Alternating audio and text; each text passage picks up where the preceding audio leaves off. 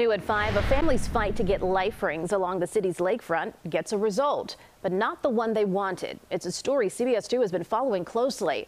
19-year-old Miguel Cisneros drowned near Pratt Pier last month. Now, the Park District will install life rings at some of the city's manned beaches, but Cisneros' mother says it's a slap in the face. She wants them at every pier.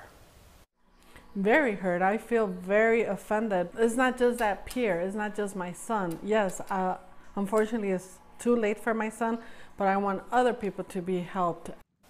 The Park District has placed at least 2 life rings at Pratt Pier and the beach next to it, and they have plans to add more through next beach season.